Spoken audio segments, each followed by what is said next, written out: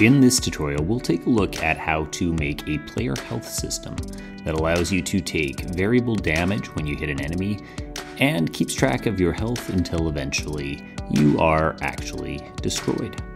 Let's get started. Alright, so to get started, you're going to need a couple of things in your scene. First off, you're going to need some sort of a player character who's going to need a movement script in order to move around your scene. A collider, so that we can actually make collisions with the enemy, and if you want to have real world physics, you'll need a rigid body. You'll notice I also have an animator, but that is not necessary in order to run what we're going to be doing in this tutorial.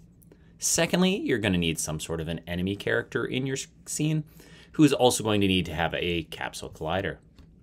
At this point, you are all set to create your first script, and we're going to call this one player health. Now, once you get into your player health script, you're going to come below the class here, and we're just going to declare a couple of variables to get started. First one is going to be a public integer that we'll call health, which will keep track of your health in the game. And finally, a public integer called max health. And for now, let's set that one to 10. Now, essentially what we want to do is as soon as the game starts up, we want to make sure that your health is actually set to be equal to the max health, meaning you're at full health when the game starts. You can now head below your update function. In fact, for the time being, we could even delete this if we wanted. And we're going to create a new public void function here. And we're going to call this one take damage. And this is essentially going to be where we keep track of all the damage that our player takes in the game.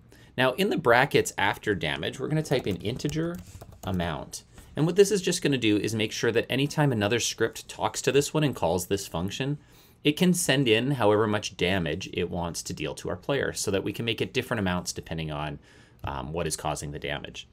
Now down below here, we're simply going to take health, which is our player health. We're going to subtract the amount that gets passed in from whatever other thing is doing the damage. Next, we're just going to do a quick if statement, and this is just going to check to see if our health has run out. So if our health is less than or equal to 0, we simply want to destroy the game object of our player. All right, so in Unity, we're just going to add the player health script onto our player. And when we open that up, you'll notice our lines here. We've got our max health, which can be changed at any time, as well as our current health, which will be set to our max health as soon as the game starts up. Next up, we need to create some damage dealing. So I'm going to create a new script, and I'm going to call this one enemy damage. Now, essentially what we want to do here is we're going to come down below the start and update functions, and we're going to create an on collision enter 2D function. Now, the beauty of this function is that it sets things up so that anytime, and we'll put this on our enemy, so anytime our enemy collides with something, it will run this function. First of all, we want to check to see if the collision, so the thing it collided with, has a game object attached to it, which is tagged as player.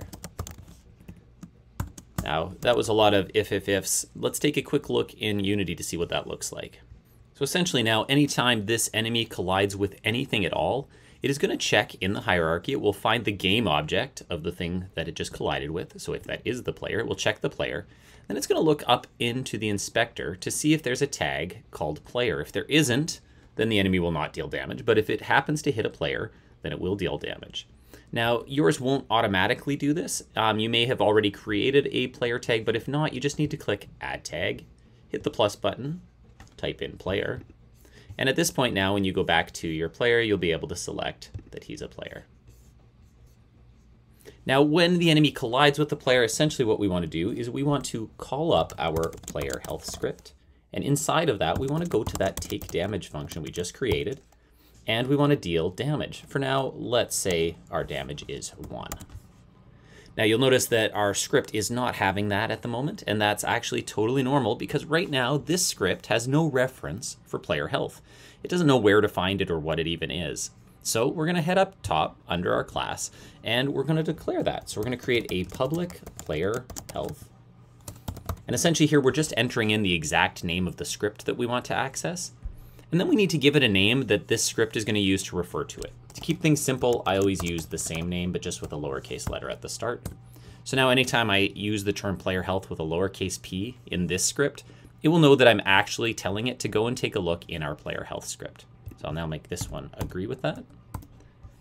So now this script knows to look inside our player health to find the take damage function we created, and it's going to pass the number 1 into that function.